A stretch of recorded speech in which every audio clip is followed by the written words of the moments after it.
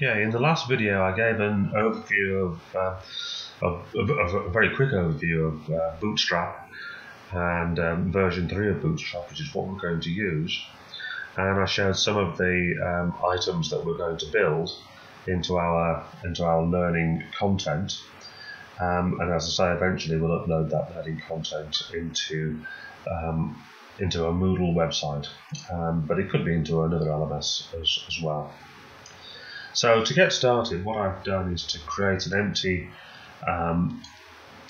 folder, and this is where we're going to do our initial work, and we're going to build a new HTML file, and we can use this work for development on our local machine, and then when we want to include it into Moodle, there are two ways of doing this. One is to upload the file that we create, and the other is to actually just copy some of the code that we've created into a component within Moodle. But I'll show you both of those as we move through.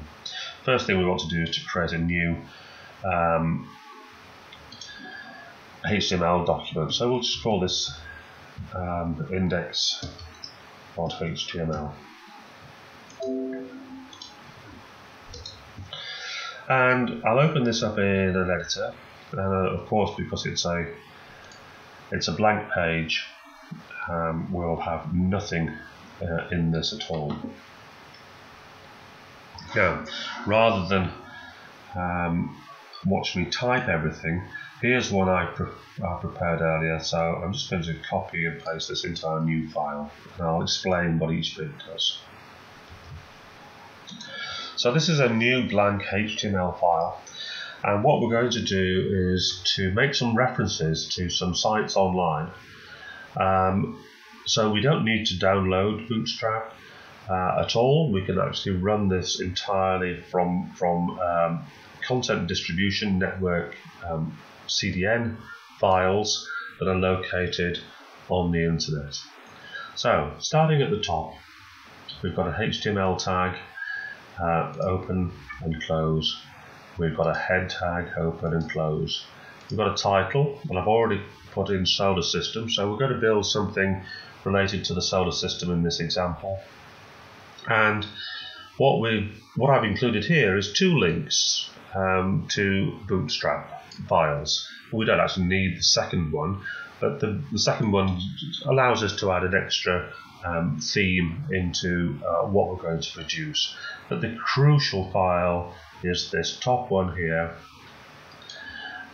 which is a content distribution network file for Bootstrap 3, and it's bootstrap.min, and .min means that it's been minified, so that it's much smaller than a normal CSS file.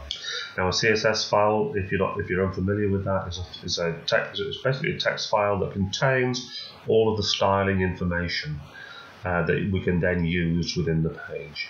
So this really contains the rules for presenting the information, and we'll see how that works as we go through. Now, I've also added a link to the theme, but also a link to a local style sheet. So I'm going to put this into a folder on my desktop, and this is in case we want to overwrite or supersede some of the files that are in the main Bootstrap text file, CSS file. And we might do that because we just want to change colors or sizes slightly or things like that. Then we've got the body of the HTML page, open tag and close tag. And at the bottom here, we've got two script files. One is to the JQuery file, and some of the Bootstrap or the Bootstrap JavaScript components requires jQuery to run. Now, jQuery is an open source JavaScript framework. Now, don't worry if you're not a coder. You don't actually need to know anything about coding JavaScript to do what we're going to do. All you need to do to create is to include this link and the link beneath it, which is the Bootstrap specific JavaScript file. If you include those two links, then you'll get the ability to add interactive components such as the tab, the JQuery, and other things. Sorry, the accordion, collapsible files, collapsible segments, etc. All of those will be included. So, just to recap, we can create a basic HTML file. This top link is essential, and these two bottom links are essential. And if you've included those three, then you've got everything that you need for the magic of Bootstrap and JQuery to work in your page. I've made sure that I've linked to HTTPS versions of the content distribution network. In that way, when we're linking from secure sites such as where your LMS will be hosted, then it should work seamlessly without any requests for confirmation about security alerts, etc., which different browsers show in different ways.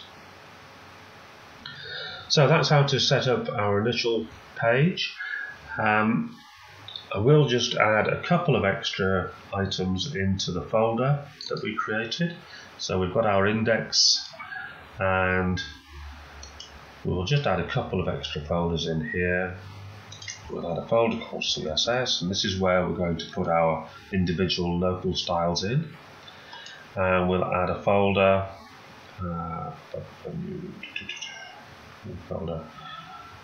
called resources, and this is where we're going to put any images that we might use.